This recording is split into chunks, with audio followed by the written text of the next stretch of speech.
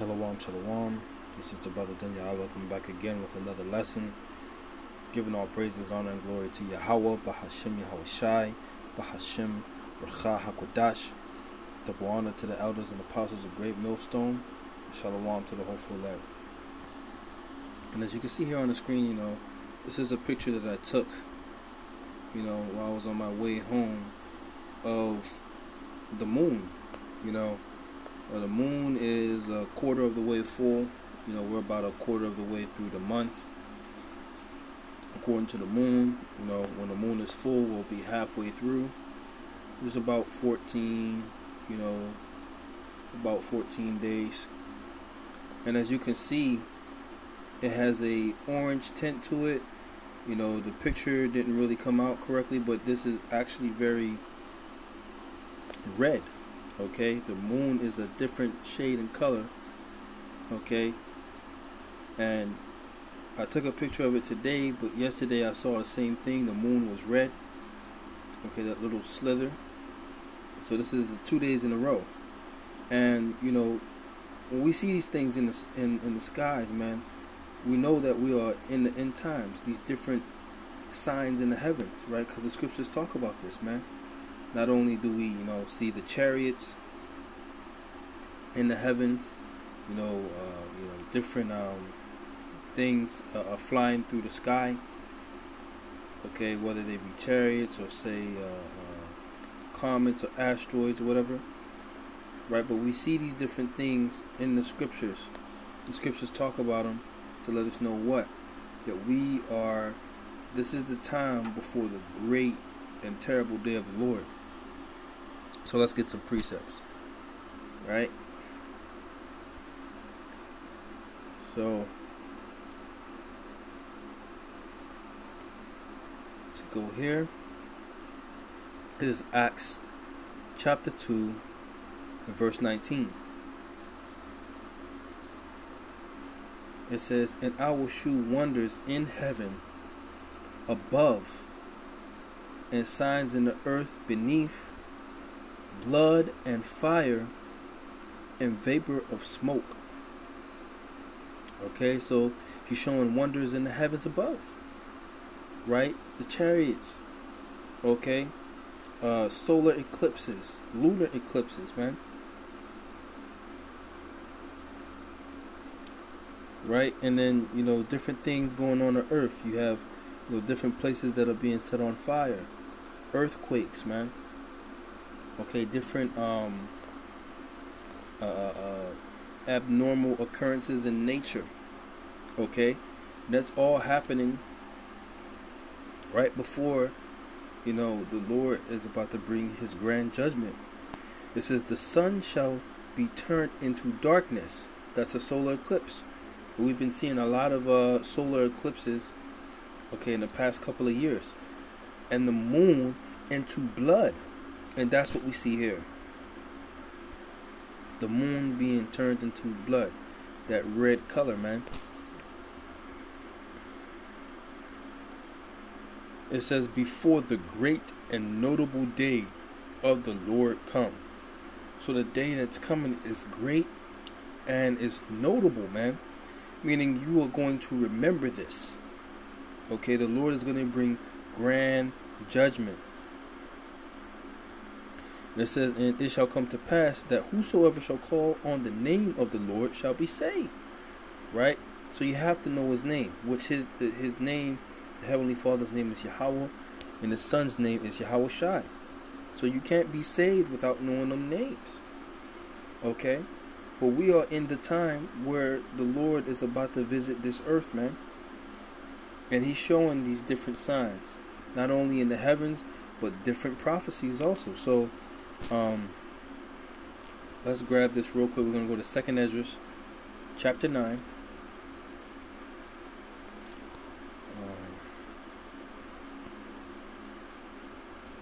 Second Ezra chapter 9 and verse 1. We're going to go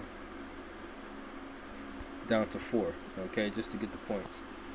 2nd Ezra 9 and 1. He answered me then and said, measure thou the time diligently in itself.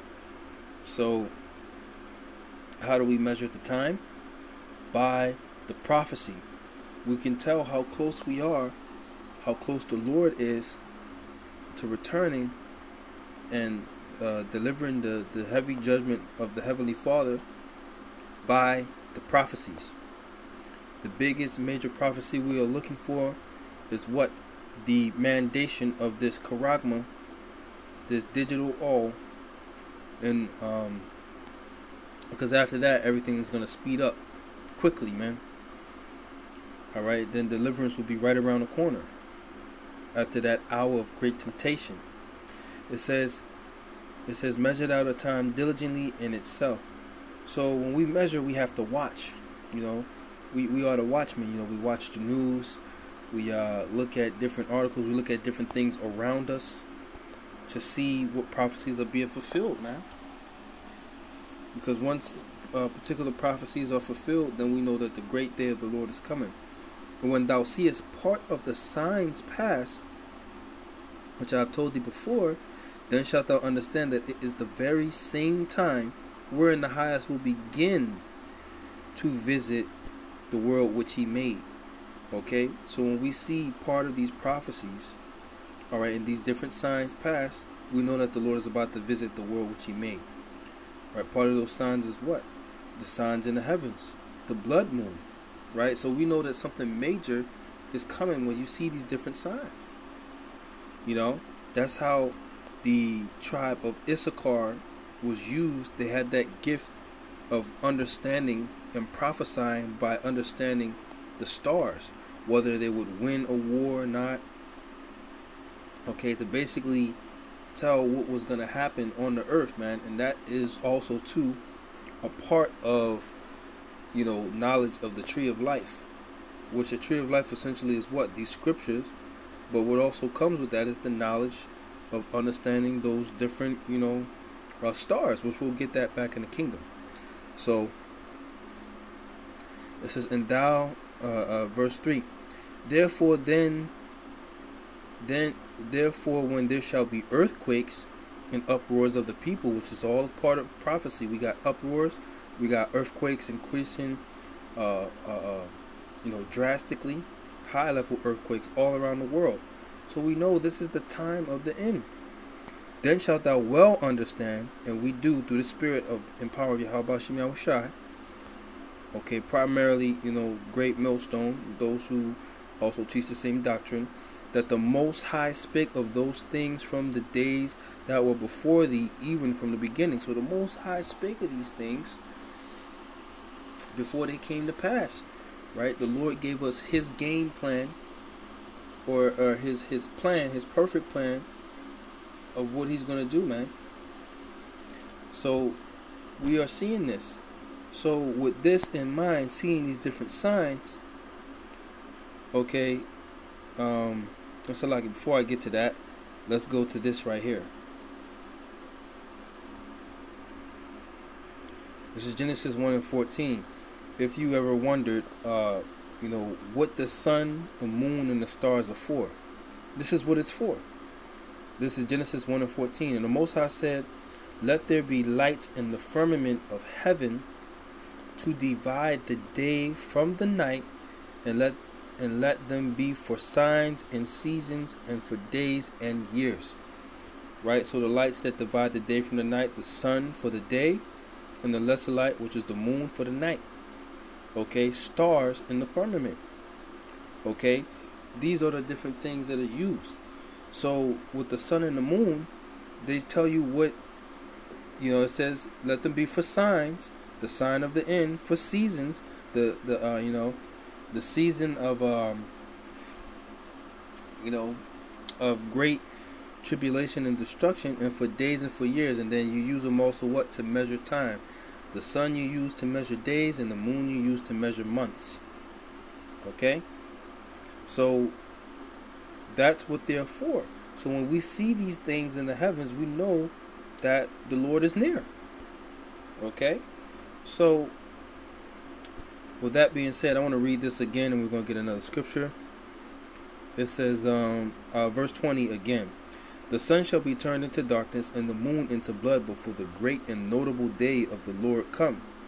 Now, we have these Christians that say, oh, I can't, wait for the day of the Lord, right? But do you know what's coming in the day of the Lord? It's not going to be glorious for everyone. The elect will rejoice. They will still be afraid, but they will rejoice. Like the scripture says, rejoice with trembling at the power of Yahweh Shemi Shai. But the elect will rejoice nonetheless. But the rest of the people are going to be terrified. The scriptures talk about what? That the Lord Yahweh Shai, when he shall be seen in the heavens, all the tribes of the earth are going to tremble. They're going to mourn because he's coming back to judge and make war. So let's get it. This is Amos chapter 5, verse 20. We're going to see if we get a couple more verses out of here. Salakia. Let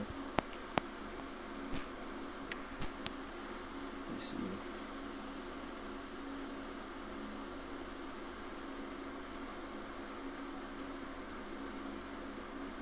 Verse 18. It says, woe unto you that desire the day of the Lord. So, woe unto those who desire the day of the Lord. Now, is this talking about the elect? Is it destruction unto them? No. Those who draw nigh unto the Lord with their mouth, but their heart is far from him. You so-called Christians who say you're desiring to see the day of the Lord, but you have no understanding of what's going on. Neither do you do the things that are pleasing unto the Lord. Okay? By following the scriptures. Alright? You say that the law is done away with, but the law has dominion over man while he liveth, as the scriptures say. Verse 18 again. Woe unto you that desire the day of the Lord. To what end is it for you? What end is it going to be for those who are hypocrites, man? You pretend, okay? You pretend to love the Most High. You pretend to, be holy and to do the things that are pleasing unto the Lord. Okay? And especially those who are teaching, there are people that they're Israelites, but are not doing it in sincerity and in truth, but for filthy lucre's sake. You may say that you desire the day of the Lord, but you got a lot of camps that aren't desiring it. Okay? But those who do say that, to what end is it for you, man? Woe unto you. Because you're not doing this in sincerity. So that's who that's for, man.